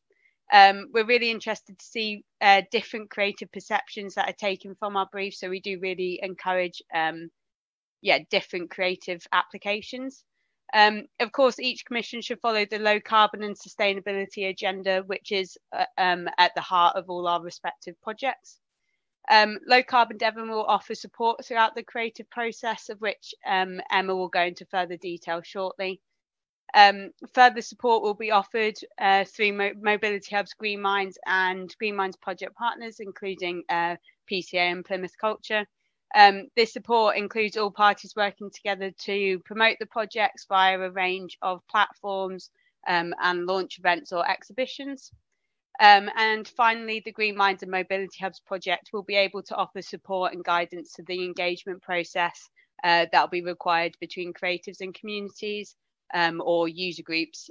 So yeah, that support will be offered if and where required.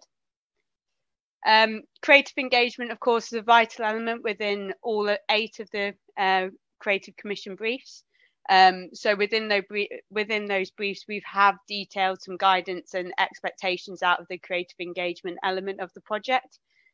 So beginning with the requirement of the co-creation approach, which Hannah discussed in much further detail, and we will be posting some guidance in the chat also around that co-creation approach. So we would like to see the creatives facilitate public engagement and develop the work in collaboration with local residents and relevant groups selected for each commission. The creative work should be shaped by the knowledge, wisdom and experiences of local participants. And we hope the engagement will help grow and mould some of the ideas and content which is then put into those creative commissions. We aim for the creative engagement activities to be fun, informative and productive and empowering for local participants, and also enable them to develop new skills and explore, document and share their experiences throughout the process in a visual and creative way. So we do have certain eligibility criteria that creative applicants will need to meet with.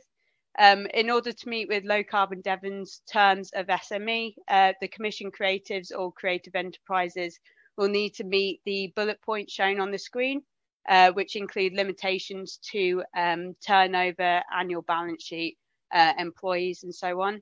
I won't read all of those out, but I'll just leave those on the screen for you to read over.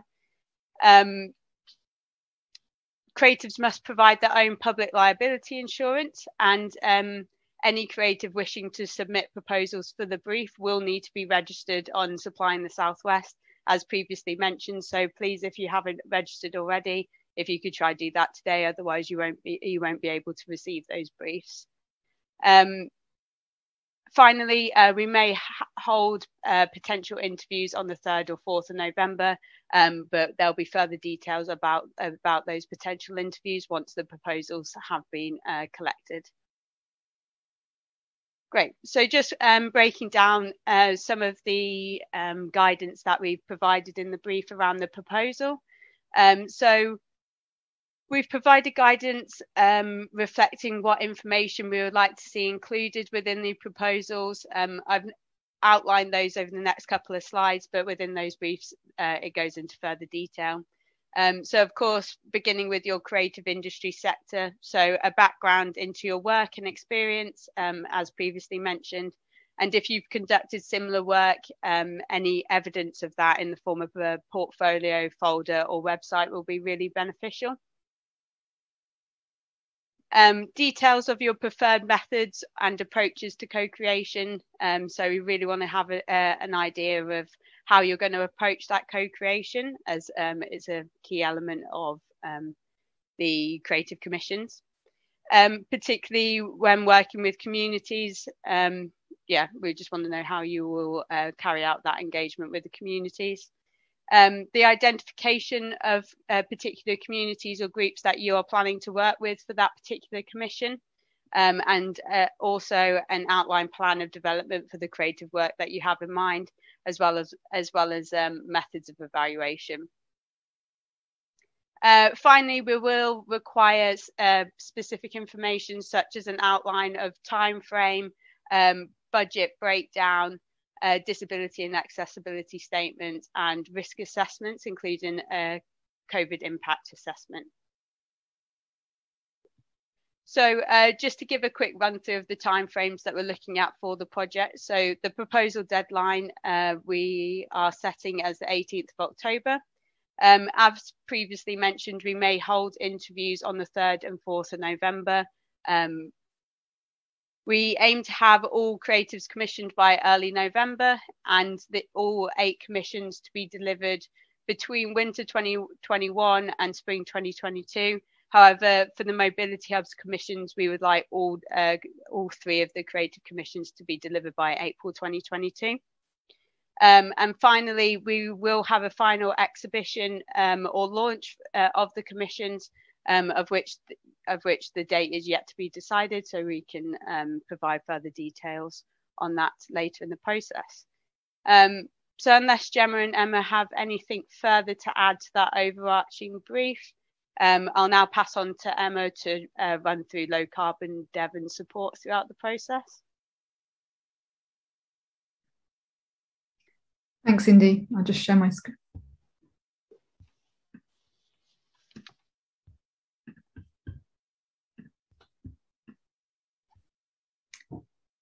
So as the Low Carbon Devon partner, we'll be supporting the creative commissions in a number of different ways. So there'll be scheduled production meetings to support the progress of the commissions. So we would discuss the kind of time frame of those with the particular award holders. There's the option for a fully funded 1 to 3 month graduate or student internship. And that's subject to eligibility, but that would come through Low Carbon Devon. So that could be student or graduate of any discipline that might be relevant to you. So it could be a science or environmental science graduate, or it could be a media student, or whatever would be relevant.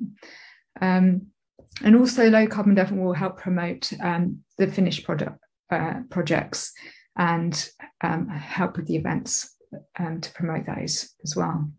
And so one thing we'd like to sort of emphasize is, and I think this has been touched on, but just to really sort of bring this home, is we are very interested in commissions coming from across the creative industries. So that could include any of the 12/13 subsectors, from heritage to TV, radio, animation, product design. It could be any visual arts, of course, any of these different areas. So we really welcome a variety of different applications.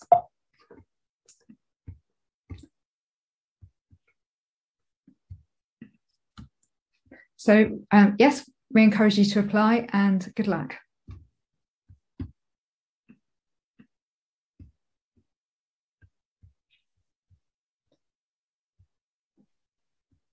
Thanks, Emma and Indy. I think, Indy, we're going to start to cover your briefs in a bit more detail now. So over to the low mobility hub.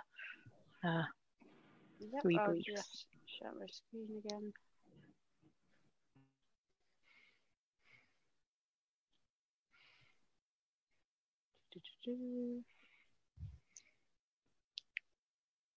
Okay, great.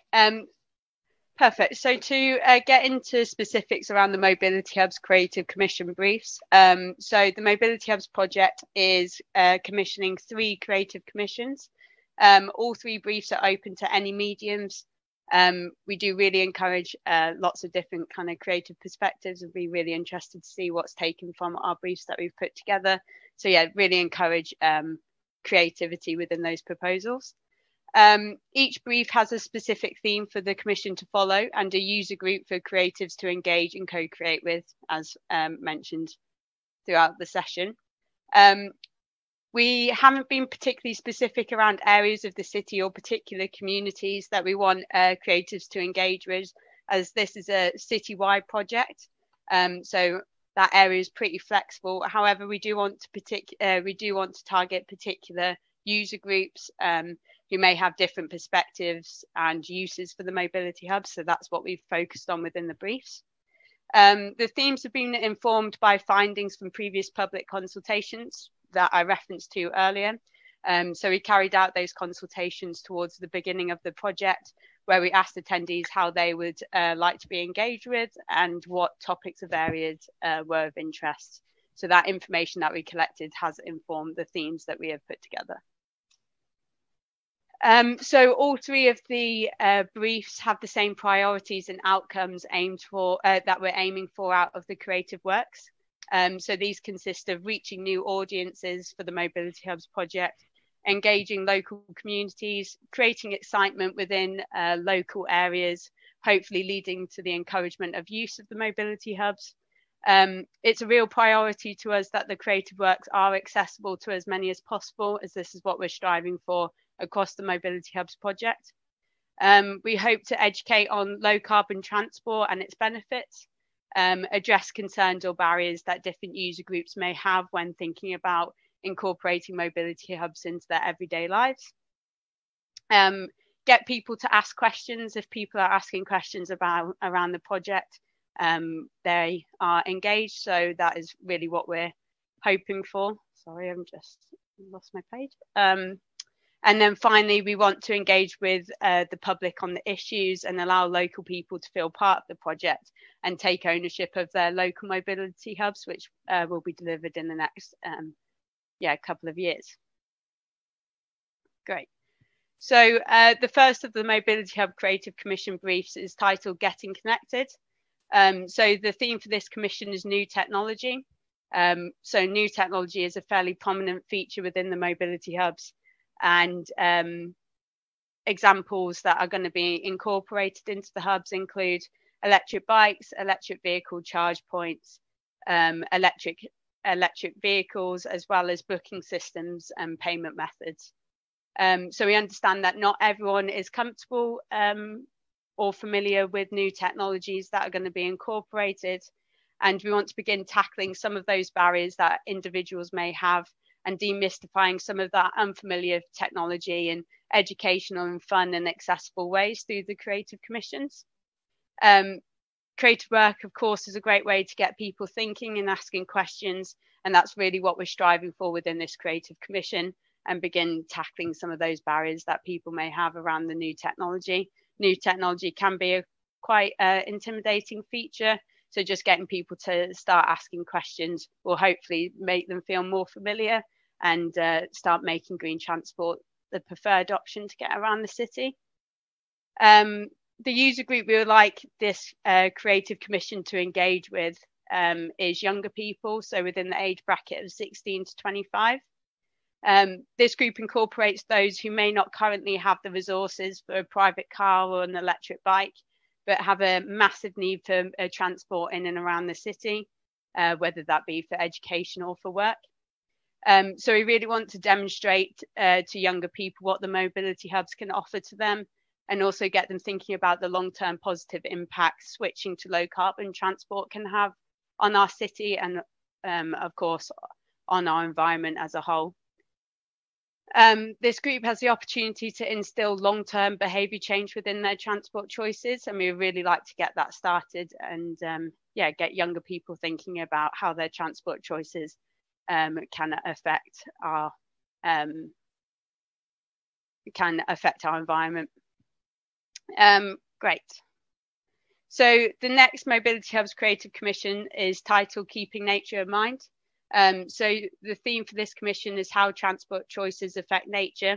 And I think this is a really important and prominent topic within sustainability, and to get people thinking about the tangible effects that their everyday transport choices have on the tangible effects that their everyday transport choices has, and also to begin prompting that behaviour change. This commission could incorporate the effects switching to low carbon transport has on air quality and or congestion across the city, and how that affects our local nature. We want to make this information accessible to local people in a fun and exciting way, and encourage them to switch from using their private petrol or diesel vehicles to a more sustainable form of transport.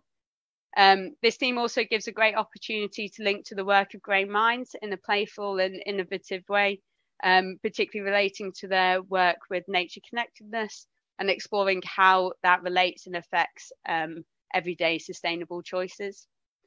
The user group that we would like to be engaged with for keeping nature in mind is commuters.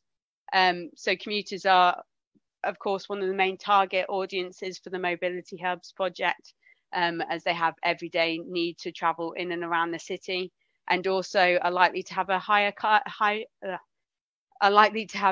private car ownership, which can make it trickier to approach a behaviour change. So we want to get commuters thinking about how they move around the city and begin instilling behaviour change by demonstrating the impact of their transport choice and the benefits of green transport. Finally, the last of the Mobility Hub Creative Commissions is titled Our Greener Journeys. So the theme for this Creative Commission is user experiences of low carbon transport. Within our initial public consultations around community engagement, sharing user stories was commonly mentioned as an effective way to engage with local people and begin tackling some of those individual personal barriers local residents may have when thinking about incorporating the mobility hubs or low carbon transport into their everyday lives. We want to create and gather local people's positive experiences of low carbon transport and demonstrate to others how switching from private petrol/diesel vehicles is achievable, and also the benefits that they're experiencing from making the switch. We hope through sharing personal user stories, those local communities and residents who are unsure or hesitant will be able to relate to the stories being told. And we really want to facilitate the opportunity for community members to learn off one another's experiences in a playful, informative and accessible way. So the final user group for our greener journeys is those without access to good transportation. So we would like to take this engagement opportunity to demonstrate to this user group how the mobility hubs will expand transport options across the city and what the new transport options can offer to individuals. It's vitally important that we demonstrate the mobility hubs are relevant to everyone and reflect how the transport choices can be effectively applied into everyday lives and begin to address any barriers that we may come across. Great. So that's a quick overview of the 3 mobility hubs briefs. So I'll pass over to Gemma to run through Green Minds. That's brilliant. Thank you, Indy. And thanks, everyone. I appreciate you're getting a lot of information today. And I kind of feel like that I've got a lot of thoughts just from some of the other presentations as well. They've kind of sparked some things in my own heads and I'm kind of in it. So that's partly why we're recording it, and we'll share the recording of the presentation. So hopefully you're not feeling too overwhelmed, but getting a kind of flavour of it. We just want to, again, try and open out some of this information before the kind of formal tender kind of process and documents kind of come out too. So we're going to cover the 5 Green Minds briefs now. And a bit like Indy, this has come out of the last sort of 18 months of engagement with different communities, kind of different sectors as well. And I work with Plymouth College of Art too. So I'm actually going to hand over to my colleague, Emmy Reedman, who's the campaigns and engagement officer, sorry, with us at Green Minds, and again, colleagues Chris and Alexandra at Plymouth College of Art too. So Amy's going to kick off with the first 3 briefs, and then we'll hand over to the College of Art. So I think, Amy, you're going to share your screen. Cracking. Thank you very much, Gemma. Okay. Let's go here.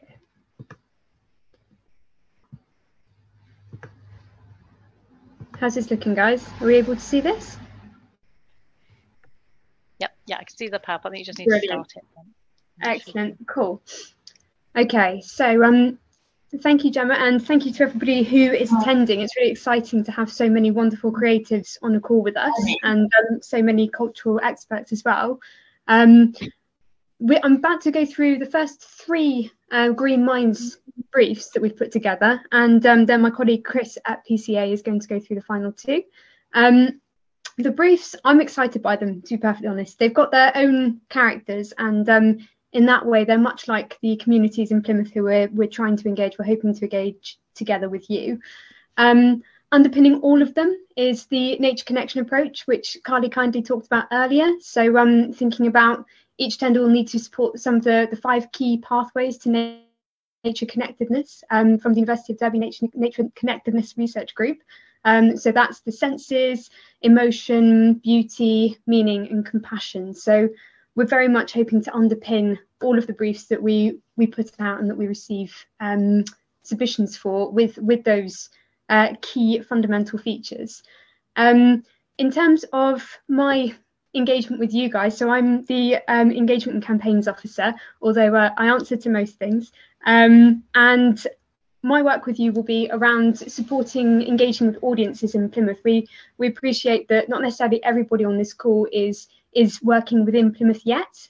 You're a very welcome addition if you're more broadly spaced out in Devon. But as Hannah from Plymouth Culture said, communities at the heart.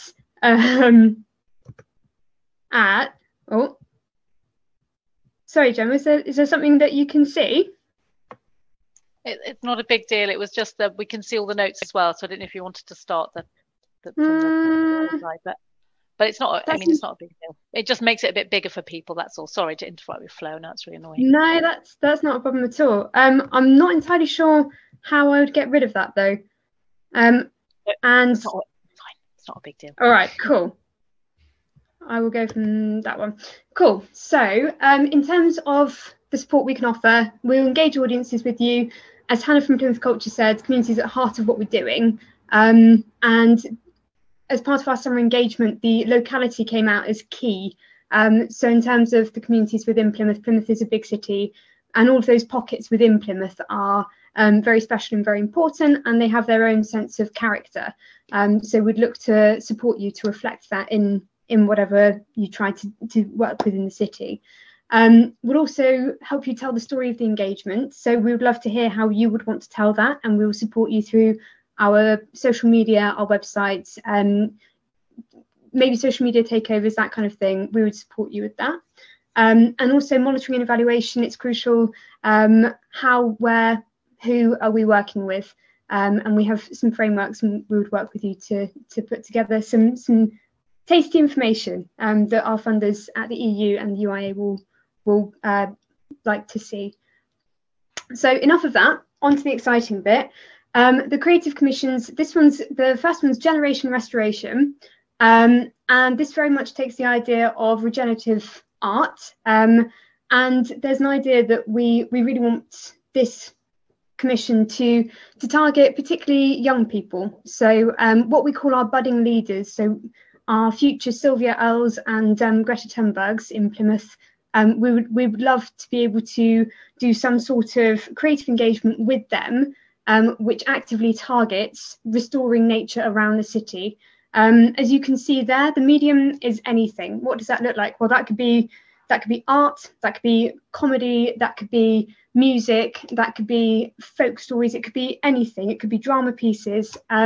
As long as it's interactive and it's engaging with those communities around the city, that's what we want to see. The outcomes and the outputs, so we have the 5 investment sites that Gemma mentioned earlier, and there are site-specific areas that we could work with, or more broadly, we've got Plymouth as your canvas or your stage, if you prefer. With this commission, you can work with the young people directly, or there's flexibility within the brief for you to consider delivering to gatekeepers and professionals who are working with those young people. So by that I mean teachers, community leaders, youth workers. We've got the youth service in Plymouth. We have youth inquiry services in Plymouth. How can we work with those people who hold the keys to that audience? So the next one, the roots in nature. So we know that nature is at its best when it's diverse. That's where it's healthiest, it's most stable, and it's at its most resilient. And nature is for everyone, and art is for everyone at its best. So we want to have a think about how are and how could the diverse communities of Plymouth access and engage with the city's natural environment. At the heart of this one, as you can tell, inclusivity is at the key. Obviously, inclusivity is something that we want to consider across all of our work at Green Minds and within all of the briefings that we work through. But this one particularly, we really want to focus in on communities which aren't necessarily as large or have as much of a voice as some of the other communities in the city. So in terms of this one, we can think about sensory work, we can think about visual work, so people for whom English isn't their first language potentially, people who have different sensory abilities or preferences or challenges, just thinking about how we can work alongside people who experience the world in different ways. Sorry, Emmy, we've got a few requests because we're not seeing the next slide, so I don't know if it's just stuck. That's really interesting. So people a bit. Is it? Okay. So yeah, I'm on that slide, but I'm sorry that you guys aren't. So it might be I don't know if sometimes they do get stuck. It's one of those horrible technical things. If not, I could try and share. Indy might be able to share her screen, full screen, if that's. I know sometimes it. Try that again. Is that any better? If you play it full screen, it might. Yeah, yeah. That's the right one. It's the right one. Yes. Roots in nature. Yeah. We're on the slide, but it's just not going full screen for some reason. But are you able to change it in the view tab to full screen? For me, it is full screen. Oh. Okay. Which is I curious. think I've had this before with Zoom, and I don't know. I have had it before, so I don't know if it's where we're going in. I don't know. Emmy, But, I've got it up if you want me to share for you. Cool. Yeah, that'd be great. Thank let's you. go for that. Sorry, it's horrible when you're in your How flow. tantalising is that? How tantalising that I talk about something and you can't see it. I can only apologise. No, that's brilliant. It's painful, isn't it? It can be. Okay. Technology, eh? Here we go. I believe that's Wonderful. Look at that. Perfect. Cracking. Thank you. Lovely. Super brilliant. Cool. Okay, so that's where I was. I don't know where you guys were, but I was in Roots in Nature, and with this one, so applications will be positively encouraged from artists that are from one of the very many diverse backgrounds, Black and minority ethnic groups within the city, and your work should include working with some of these community groups. So proposals that engage with intersectional identities of individual groups and or work with more than one ethnic community. They're of particular interest to us. So yeah, that's the one for everybody to jump on board. Okay, so Indy, if you could change the slides, hopefully with some more success than me. Yeah, look at that, brilliant. This one, I have to admit, is really, really exciting. All of them are, but this one's really exciting. This commission's, it's focused on storytelling, and it draws inspiration from Joanna Macy's Council of All Beings, where humans are invited to speak on behalf of other species. So nature speaks, nature has stories to tell, and I think storytelling and nature are two sides of the same coin in many ways. It's how we tell those stories, who we tell them to, and how we can get as many people as possible engaged with that. Within this commission, it's worth saying that storytelling is understood in its broadest form. And by that, that's something very exciting. So that could be performative, that could be rap. Why not? It could be rap. It could be comedy. It could be all of these different things. It could be music. It could be all sorts. And it's open to responses across all disciplines and mediums. And we would expect this. We would love this to have an interactive element, because that's probably when it's at its best. I don't know if any of you have heard of the Stiltskin Theatre Company that's working in Plymouth. They've got a lot of interactive storytelling. It's very popular, and it really they reach a lot of people. So there are some exciting things going on, and it'd be lovely to see what you guys develop as part of it. There's flexibility for you to consider working directly with particular communities, or to focus on developing the co-production skills that we were talking about earlier. Again, this is within gatekeepers and professionals who will help you to deliver to certain different communities. So again, we'll be able to support you with those contacts, those communities, once you're on board with us, and we can try and shape that so that the audience that you're reaching, you have a way in if you don't already. And what are we trying to do with this particular one? We're looking to highlight the value of our daily relationship with nature, how it enriches us on a daily basis, and that's regardless of location. And it's not necessarily with us realizing it. So somebody walking past a street tree, and that street tree is maybe 150 years old. What are the stories that street tree has to tell? Like what has it seen? How has it seen Plymouth change? So there's an awful lot of scope to do some very exciting things here. And on that bit, I'm going to pass it over to Chris Smith, my colleague at PCA, who will go through the final two creative commissions associated with Green Minds. Chris, over to you. Well, I think actually we've got to change. Yeah, sorry. We've actually got Alexandra at PCA, one of the project managers, who's also supporting Green Minds too. So cool. I'm going to hand over to another contact at PCA. Thanks, Alexandra.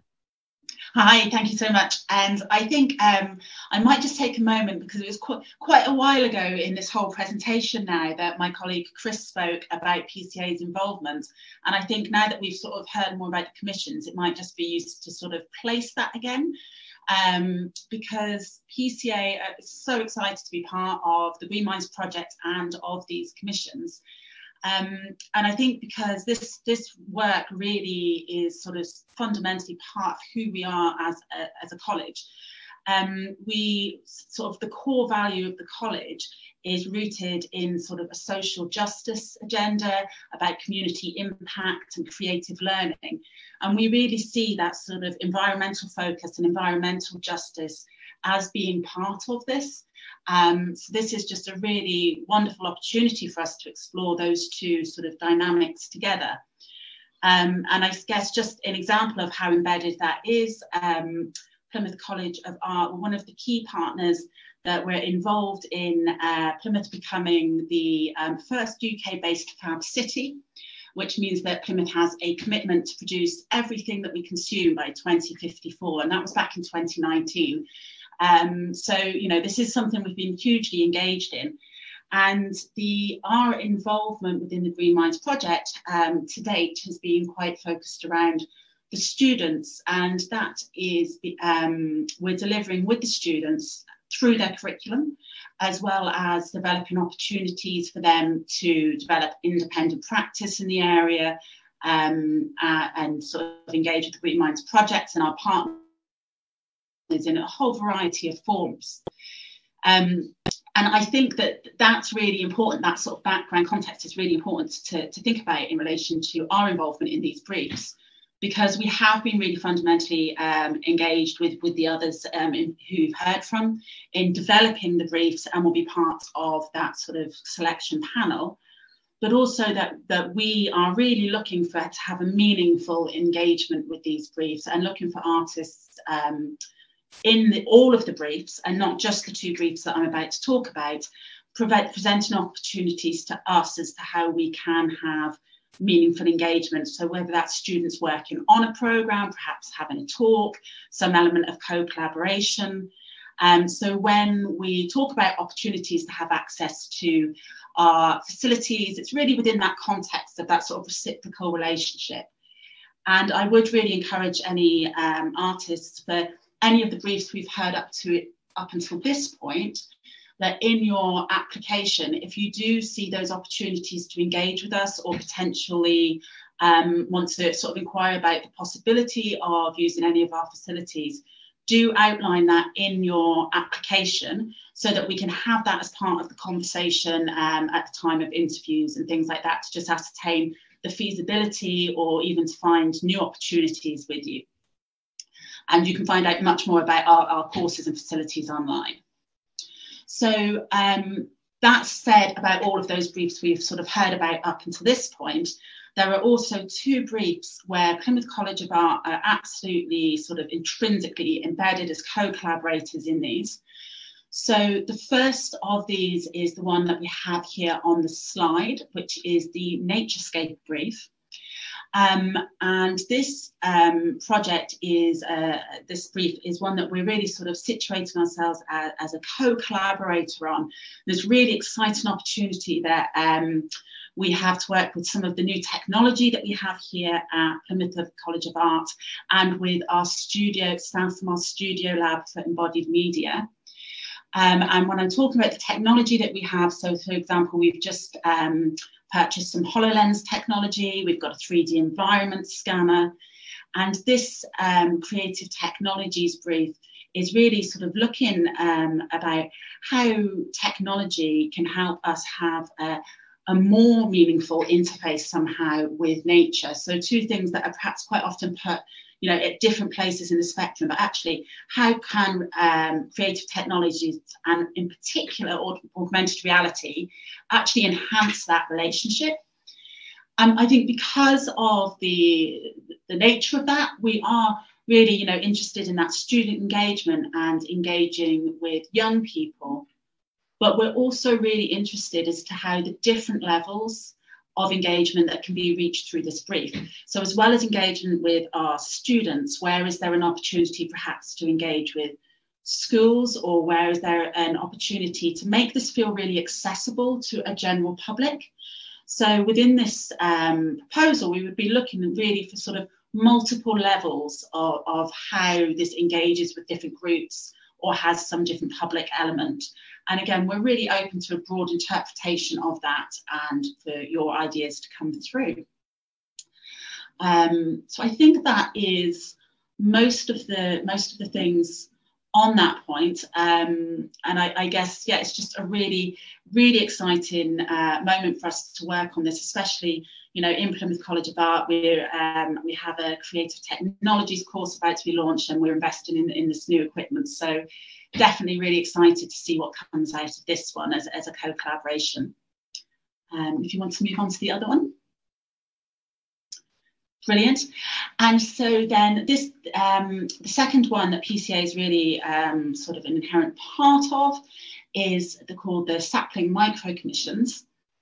And in this commission, what we're actually looking for is either an individual or an organisation or a collective that has a track record of really sort of being engaged with socially engaged practice or art in the public realm or some other relevant area of activity, who could effectively act as the creative producer to oversee a suite of micro commissions for Plymouth College of Art students.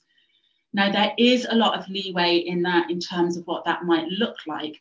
So what we're really sort of, our guidance on this is that if the commission is looking to sit at around the £7,000 mark, we would expect at least 50% of that to be given to PCA students in the form of micro commissions, with the remainder then having to cover the artist fees and any other costs associated with this, which may include things like running workshops to help inspire the students.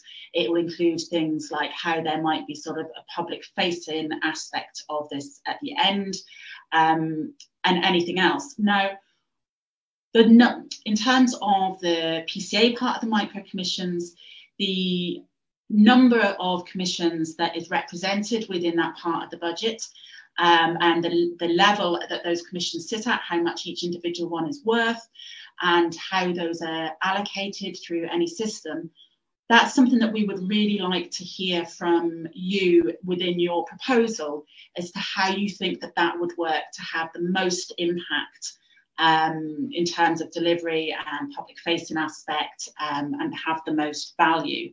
So, you know, do outline that in your application or in your submission rather, so that we can really hear your ideas around that. So this brief, more so I guess than anything for us, really pulls on that relationship that we've created between that link between social and environmental justice. So we've posed that as the sort of main question of this. So what are the links between social and environmental justice, and how can our staff and students engage with that? But as with all of the briefs, really, you know, this is our starting point, and you know, to engage with that in a really broad way would be very, very welcome. And obviously, you know, this one we're working with our students, so there would be a huge element of collaboration here with the college, and myself and my colleague Chris, who you met earlier, would be here to sort of assist in the helping access students in the college, and any other things that you need around that. So we would be a point of contact to help assist through that part of the relationship. I think that's all I have. Wonderful. Thank you so much, Alexandra, and thank you again to Plymouth College of Art. I keep adding an S on the end. I'm trying to get into my head now. Why do I keep saying art? Plymouth College of Art. Because we wouldn't have been able to shape the briefs and come up with a kind of such a wide range of creative responses without you, not just because of the kind of things like the links to students and kit and technology that are offering, but also your own creative input and experience in terms of producing creative commissions as well. So thank you all. Oh gosh, so much to take in, and such kind of exciting thoughts and opportunities today. I wanted to kind of finish with the really exciting stuff, but again, we keep stressing this. We're so worried that people won't have registered on the portal and will miss out on the opportunity to tender. So this is why we're banging on about it so much. So I just wanted to kind of sort of finish with that call again. That's Supplying the Southwest link is up on the slide and in the chat. Please make sure that you register, preferably by the end of today. The commission the call is should hopefully be out by the end of tomorrow afternoon, so Wednesday 29th of September, by the end of the afternoon. You should, if you're registered on that commission, get an email through the portal. I would say check your junk. I do know I think it's a slightly odd email, but to check if you think you're registered, check your junk that you haven't had an email about that. If you still haven't had a kind of invitation to tender for the work, do contact our procurement team. They've actually been very brave, the procurement team, and offered up our procurement contact, our procurement analyst contact there directly. Emmy or India are going to pop Sarah Stevens' email in the chat now, so that you can directly inquire with procurement if you've got any concerns about whether you've registered correctly, not received the tender, etc. The other thing you can also do is search on the portal for either Green Minds Creative Commission, Mobility Hubs Creative Commission, and you'll see those there. They are out as two separate kind of lot briefs, if you like. So all the Green Minds Commissions are under kind of one piece of procurement, and you can apply, as I've said in the chat, for one of those, or you might want to apply for multiple briefs. But bear in mind that you'll have to put it together a separate proposal for each brief that you want to apply for. You can also obviously apply for some of the Green Mind briefs as well as the Mobility Hub briefs as well. So just make sure you submit all of those as individual proposals for that. So it's also just worth reiterating, we've kind of got a budget for these creative commissions, but until we see the proposals, we're not sure which brief will, it's not a fixed amount, but just as a guide, really, to help guide your proposals. The Green Minds briefs are looking at around 7,000 each, and the Mobility Hubs around 6,000 each. So just bear that in mind when you're putting, just in terms of the scale of your proposals and putting those things together as well. So I think that is it on the procurement side of things. We will, everyone that's registered for today's workshop will be sharing that with our procurement team as well as other people we know that have registered an interest, but just do keep an eye on that, and please do get in touch with procurement if again, like I said, I can't stress that enough, please contact them if you're not sure if you've had that call or not. So I think that's it on the procurement essentials. Hopefully bear with that process. I do think it's worth it because we can do some really exciting things together, particularly looking at this as a whole series of overarching briefs and commissions, and the stories that we can be telling in Plymouth through the connection to the kind of climate agenda and the ecological crisis. So it's these are big issues to deal with, but I think we've got to keep that sense of joy and playfulness, and this is part of what we want to do. And as Hannah Harris said, thinking of them as parts of that sort of behaviour change towards nature, towards our climate in Plymouth as well. I think we've got something we can hopefully be really celebrating too. I think that in terms of questions, I think most of them have been picked up in the chat. So hopefully that's clear. Again, you can pick up queries after this. We'll share out the recording. Hopefully we'll do that within the next day. And I think that's all the information. I just want to say with a final thank you to all of those who've given up your time to attend as participants to find out more, but also obviously a really big thank you to those people who've spoken. So to Hannah Harris at Plymouth Culture, Carly Butler at the University of Derby, our partners Plymouth College of Arts, and I know that my colleagues in Low Carbon Devon and Mobility Hubs are just really grateful to kind of have your time on this and your energy and inspiration and creativity. But we're also just really excited to see this. It's taken us a little while to put it together with some of the difficulties around legislation and funders and procurement, but we're really excited we're finally getting going, and we're just looking forward to seeing those proposals come in. So I'm just taking the questions for one last time. We will stay on the chat a couple of minutes to finish up, but I just want to check it one more time. Oh, about creating partnerships, that would be great. I think if anybody does on the back of today want to form some collaborations when they see the kind of people involved and who participated today, I think that would be, that would be great. So I think I will just keep one eye on the chat, and if there's anything else we want to pick up, we will. But otherwise, I just want to thank you all for your attendance, and look forward to hearing from you. So thank you very much.